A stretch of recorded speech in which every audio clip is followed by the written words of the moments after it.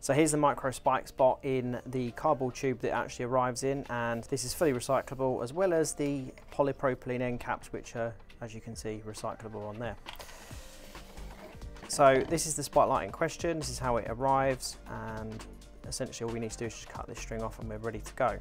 These are the finishes that is available as standard. So we've got bronze, which is RAL 8040, we've got black, we've got NATO green, and we've got quarter. We can also do custom RAL as well. Now accessories wise, we have a glare guard, so basically an O-ring goes on the outside, and the glare guard just literally just pops on, little twist, and it is on, and that's the glare guard in place. It also means that it can rotate round and it stays in place without it moving on its own.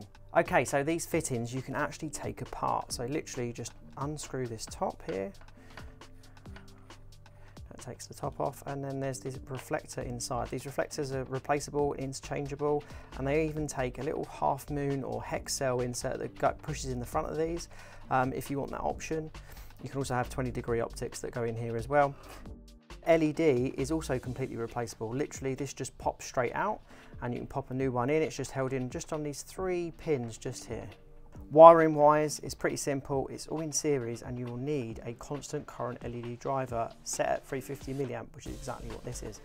So when you connect these up, make sure that the power is off. That's really important. And simply, if we just go here and we just start with the positive of one of these lights into the positive of the driver, into another Wago, we're using 221 Wagos here.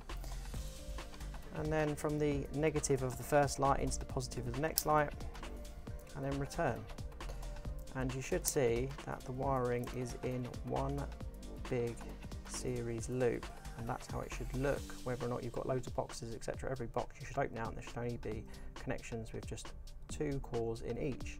So if we power those on, as you can see, that's just come on now, and that's working as expected. So if I need to disconnect and reconnect everything, I need to make sure everything is off, otherwise you may blow an LED up. But for argument's sake, let's say that you get a red LED coming on. So with a red LED like that, that just tells us that one of the fittings is wired around the wrong way. You can see that this one is coming on red, and that's just an indication for us. So we basically need to power off, switch round, power back on again, and we're as expected.